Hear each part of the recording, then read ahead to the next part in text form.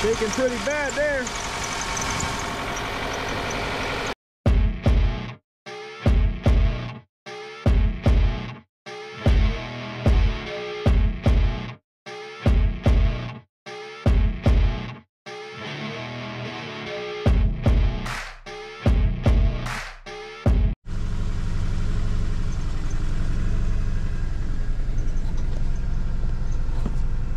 Well, that's no bueno.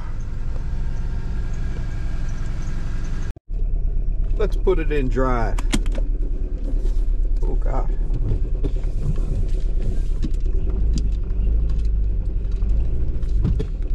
And it doesn't want to accelerate. Okay, let's go ahead and check out that check engine light, see what we got.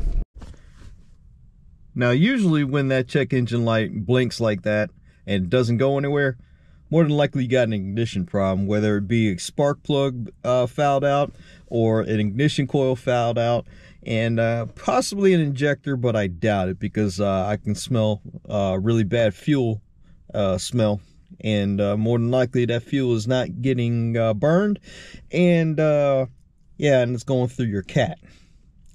So I need to take care of this quick because you don't want fuel in your catalytic converter, because you'll be replacing a catalytic converter. You probably get that code 420, and that's not good. So let's go ahead, check that check engine light out, and we'll go from there.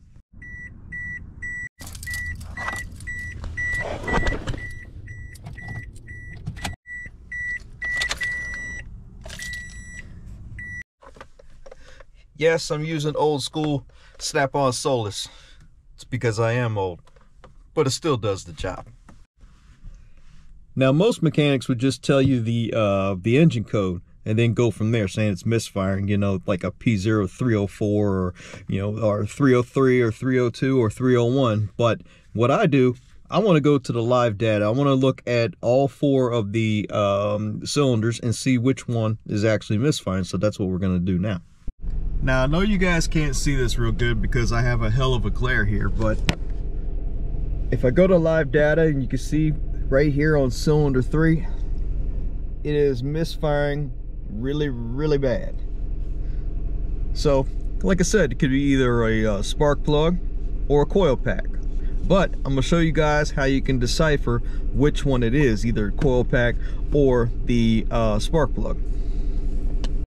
Now that we're in the engine bay, unfortunately, yes, you have to move the intake box out so you can get to these coil packs and spark plugs down here. So let me grab my 10 millimeter, and I think that on it 10 millimeter, and let's see if we can take this thing on off.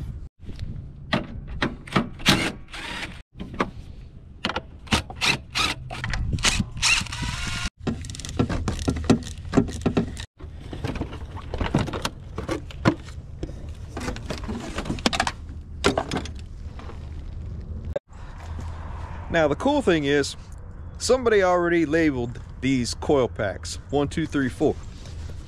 See, 1, 2, 3, 4.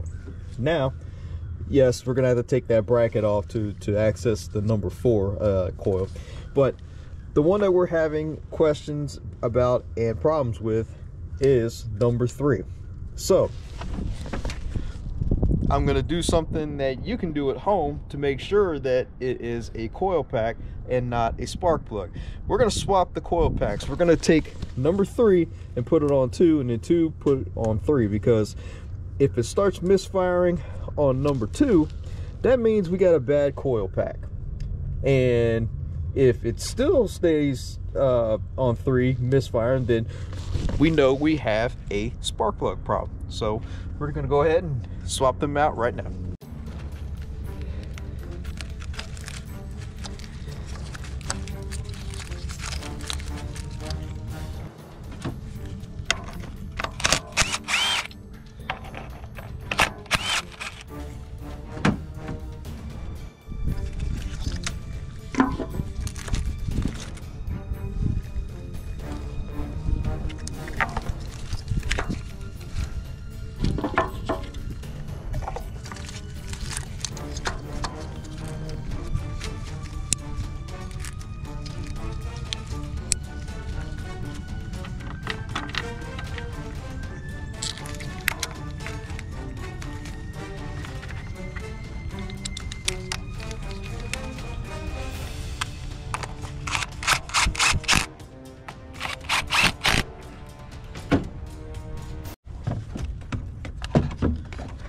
Now you just gotta put it back on the intake hose. You don't have to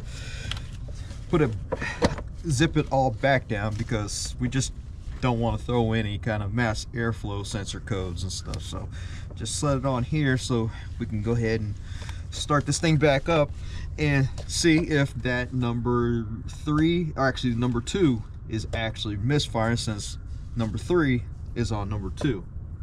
Does that make sense? Okay. Okay, maybe you guys can see that a little better, I'm not sure. But we're gonna start this thing back up and see if it misfires on number 2. So let me go ahead and start it. Okay, now let's see if it starts misfiring on number 2. And it does. Check that out right there. So that means that we got a really bad coil pack, and we're going to replace all 4 of them because they're actually pretty affordable and cheap. And of course they're cheap because I found the whole thing on Amazon. There we go. Looks like a smile, doesn't it? Anyways, got all 4 coil packs right here, and I believe the spark plugs are in them too, so we're just gonna have to open up that package. And if you want to grab some yourself, link in the description below on how to get a very cheap set. When I say cheap, it doesn't mean that it's bad quality. When I say cheap, it means stuff you can afford. I mean, the whole kit was only 60 bucks. I mean, I think that's pretty good. Must be good quality. I mean, they wrapped it up pretty nice. Nice foam. And I believe these are the spark plugs. And yes, they are. Spark plugs. I believe they're in GKs. And here's all 4 of your coils. There we go. Check that out. That actually looks like some OE style coil packs. Huh.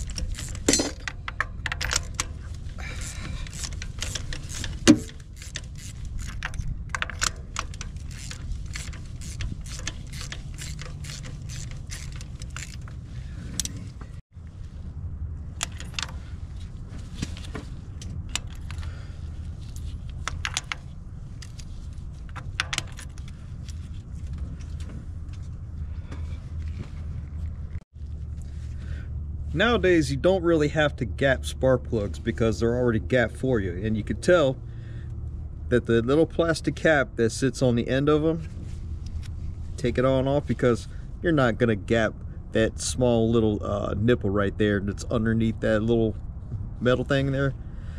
Yeah, just don't do it. They're already pre-gapped, so don't try to gap them yourself. And what we're gonna do is we're gonna slide these things in with our fingers.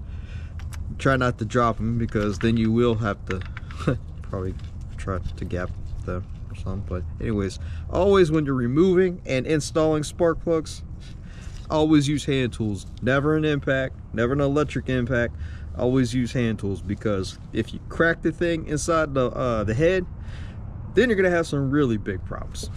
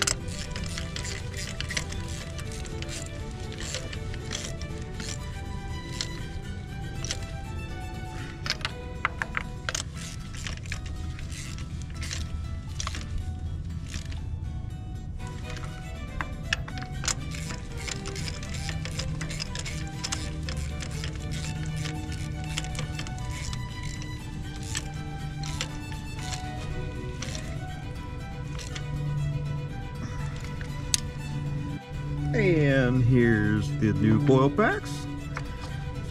Slide it in like butter.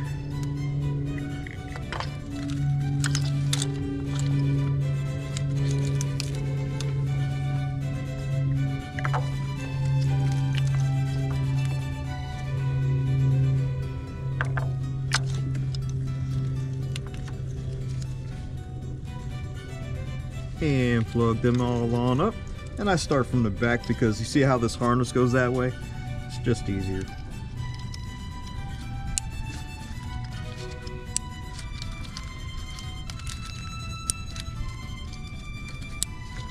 All we need to do is put the four 10mm bolts back in there and put the intake back on, and then fire this thing up and make sure it doesn't misfire anymore, which it won't, I promise you that.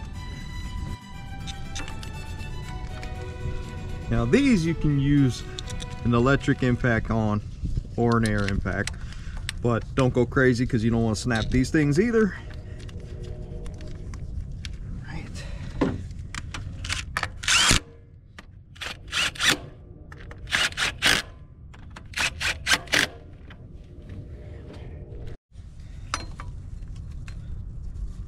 Put the mounting plate back on for the intake. That covers the number 4 ignition coil there.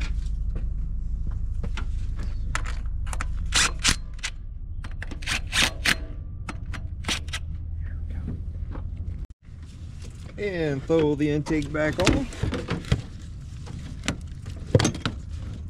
Make sure you go hose first because, like I said, you don't want that mass airflow sensor code to come, because then it really won't work very well.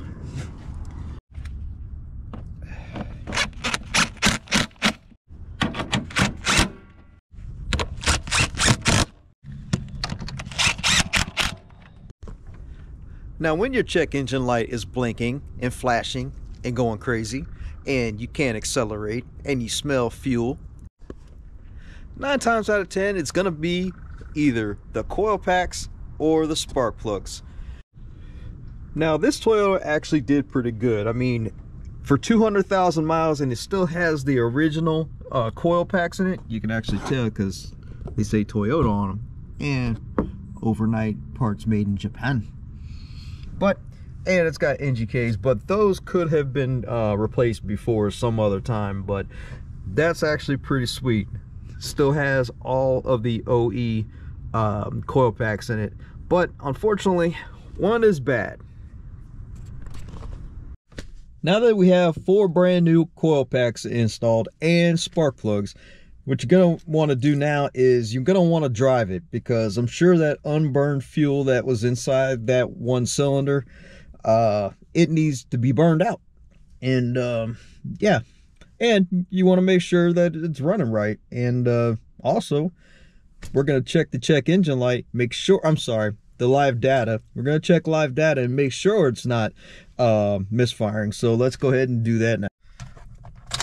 First thing is, let's make sure that that check engine light is not blinking. Oh wow, so far so good. Well, the check engine light's not blinking. That's a good thing. And when checking the live data, we have no more misfiring, all zeros. I think she accelerates now. Check engine light, not blinking. But the reason why it's not blinking is because we fixed the ignition problem, and obviously the acceleration problem. But this RAV4 has one more problem to take care of, and that is the shift solenoid B problem. And I have done a video on this repair also, which if you're having that type of problem, I have a link right up in here, you know, to how to diagnose that. So good thing is it accelerates, so this problem's fixed.